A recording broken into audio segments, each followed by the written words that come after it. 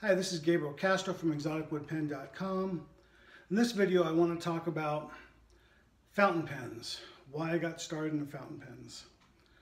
And it's a question I get periodically when I run into some people. Got tired of doing the same old kit pen thing, even though I still like kit pens, don't get me wrong. And of all the kit pens out there, I think that my two favorite kit pens, I've made a lot of different types, were the cigar pen and the Sierra. But going to the fountain pens, you had a lot more freedom to do a lot of different things, a lot more creativity. If you wanted to do that with a kit, you know, you were limited to what the kit or how the kit was made. And let me sort of expand on that, is that when I was at a show one time in Claremont, it was one of these big village ventures. If you're from the Inland Empire area, you probably know what I'm talking about. There was a particular show with all these artists, hundreds of artists there, and it was an evening show, and probably about 10 or 12 different pen turners there, and the majority of all the pen turners, great pen turners. They all had really cool looking stuff, but 90% of everything they had were those bullet click pens, you know, the 30 caliber or whatever they are. And you know, when you go to one booth after the other and they all have the same thing, you kind of go, you know, and it was all guys, you know, selling, you know, hopefully other to guys also. And that's cool, you know, if you work around a military base or something like that, where that's a good market for that sort of a thing. But, you know, when you have that many people selling the same thing, sort of lose interest. And, you know, they were there trying to undercut everybody else's prices. Some of the guys had like $15 price tags on their stuff.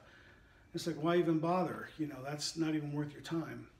So when you see that sort of a thing, you know, and that's the one downside of kits, is when they're so repetitive, where all you can do is change the wood or the acrylic out, there really isn't a lot of flexibility there.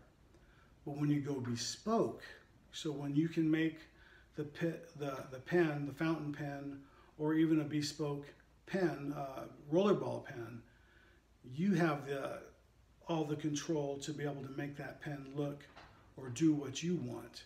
You're not limited to a kit, you know, the length or the shape or the size. So that's where bespoke pen making comes in. And let me show you what I mean. Okay, so here I'm at my table saw, and I use my table saw as a workbench now, since my back surgery.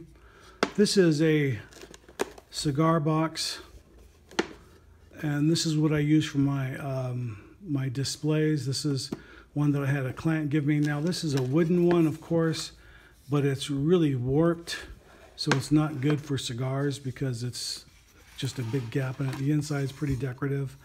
So when you're selling pens, you got to do what you can. I didn't use all the stand-up displays and all that.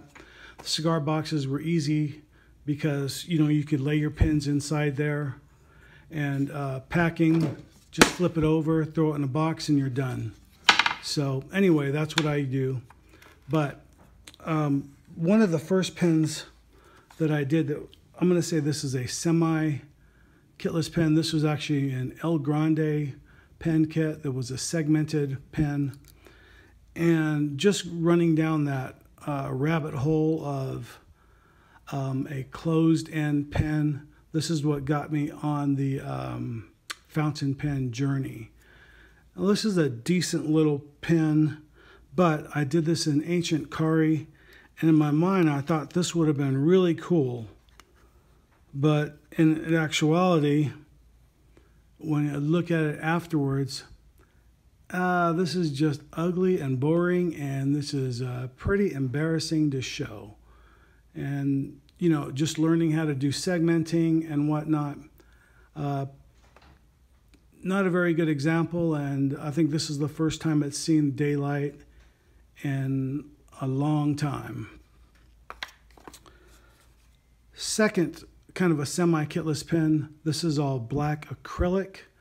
The clip is for a 50 caliber bullet pen kit, and that was kind of like my idea, thinking, oh, this would be really cool. In my mind, another one of those cool ideas. When I actually did it, not so cool. This is the 1/2 inch single start thread on the inside.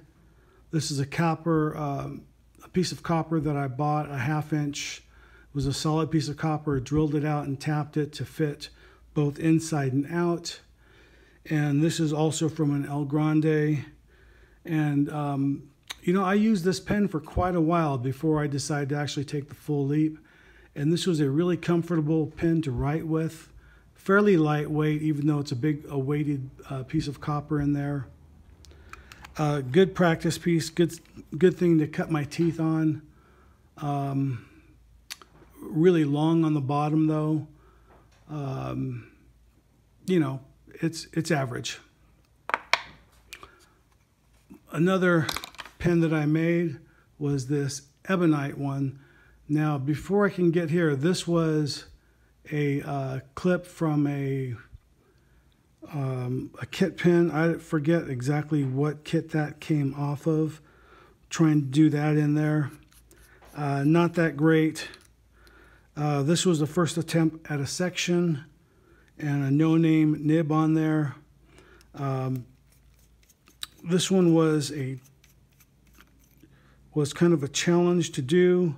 Learned a lot. That's really way too long. A lot of threading. This is a 1/2 inch single start thread using Harbor Freight tap and dies to make this. And you can see how long that cap is. That's like a 1/2 inch way too long, and the body was another 1/2 inch way too long. Learned a lot from that. I went through 2 feet of ebonite. This is black ebonite here. Went through 2 feet of ebonite to make this pen. And what a challenge. Ugly, good learning experience though.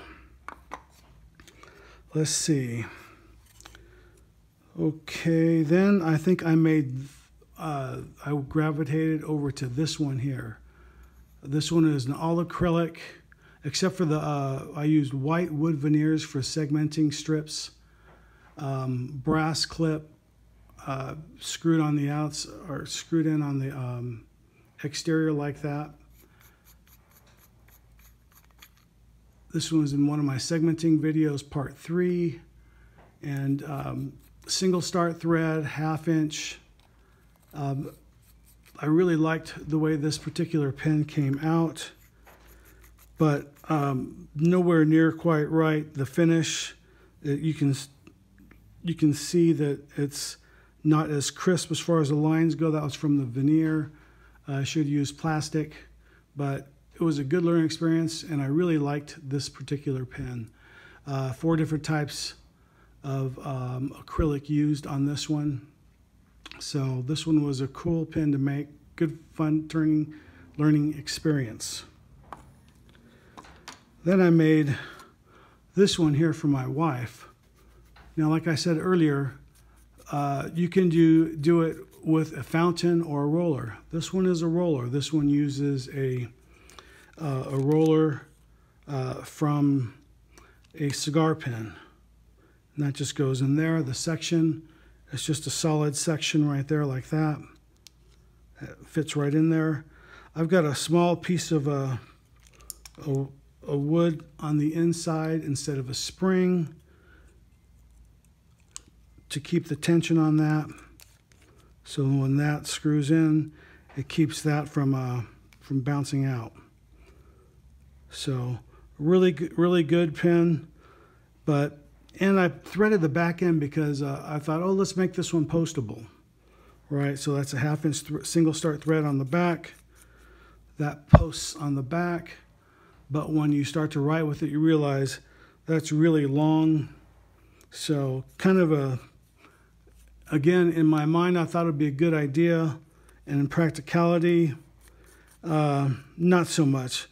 Wife doesn't even like it. It just sits on the bar. So, but whenever I get a chance to use it, I use it. Then I made this particular one. This one was a cool pen. Joe number 6 nib. I went into the Joe nibs fine. This one's a stainless steel finish. This one has a plunger on the back. So this one has a built-in refill system, and it works off of, now I could never get it to work exactly quite right. And anyway, it works off of vacuum, but it's kind of a cool pen the way it came out. But I would have thought in my mind this would have been a really cool looking pen. Oh, this is also a double start tap and die that I used for the cap and body. When I bought the blank, I thought, oh, this would have looked really cool. And this tortoise shell, after I turned it down, not so much. So I used this for a little while and then couldn't wait to make something else. This one here is a double start German Cumberland Ebonite, Joe number 6 nib, solid gold, colored Rosetta number 6 nib. This one here, you unscrew the tail, and if I had the piece in here, I thought I did.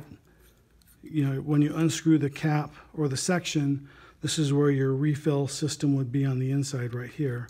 So instead of having to unscrew the section all the time and risk getting your fingers dirty by touching this right here, you unscrew the back end. That will expose the cartridge converter to fill that up. You just backspin it and it suctions the ink out of the bottle for you. That works out pretty good. Clip again is made from the 50 caliber bullet. You've seen the videos on that, I'm sure. If you haven't, check out my YouTube videos on how this pen is made.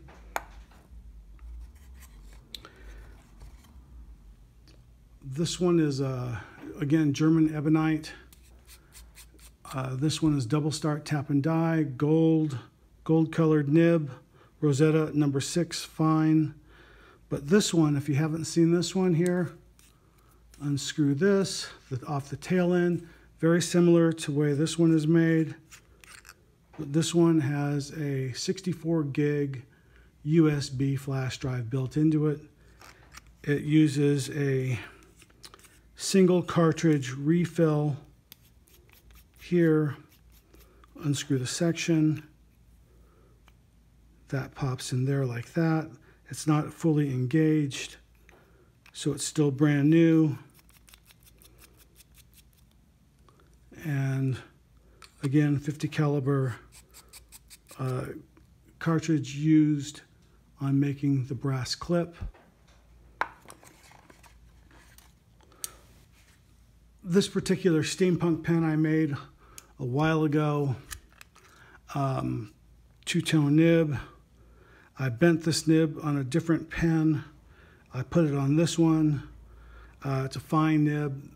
There's a video I showed where I actually repaired this one. Pen actually works great, but I replaced it with a different pen that I make. This one was a personal use of mine for a while, a Schmidt refill system. But this one had a lot of air bubbles. I didn't cast it under pressure, you know, so I'm still debating whether or not to give this one an acetone bath. But this one came out really long on the body and probably about 3/8 of an inch too long on the cap. So proportionately, I'm not thrilled with it. So I remade it a different way, and you can see the length is probably a little more, about 5/8 of an inch total length difference from one pen to the next. So this one here was one of the last ones that I made. I made this one for the St. Louis Pen Show for 2019. This one is steampunk carbon fiber, black Japanese ebonite. You can sort of see the carbon fiber. It's kind of hard to see there, but you can see it there in the section and there under the cap. So 18 nibs used. This one is a triple start tap and die. If you want to get started in custom pen turning and looking into taps and dies, custom taps and dies, Chad Schimmel, Turner's Warehouse, that's where I bought the triple starts. You don't have to wait to get involved in a group buy. Just go to Chad Schimmel, Turner's Warehouse. He'll take good care of you.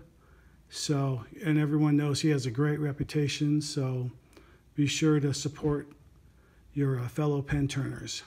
But anyway, again, very similar to this one here that I just showed you. 10 nibs on the top, 8 on the bottom. I didn't clutter it up with all the gears, kept it kind of clean and simple. So black Japanese ebonite, but I think this was one of the last ones that I made that was a full bespoke pen kit. But anyway, that's where I'm at with bespoke pens.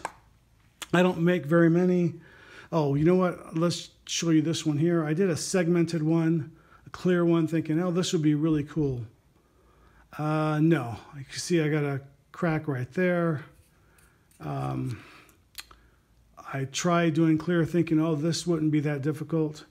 I don't have the patience to sand it all out and everything on the inside, you know, with the type of stuff that I have to work with. I just, you know, not into it. So anyway, it sort of looks cool in theory. And this is just one of those pens that I never got that far with.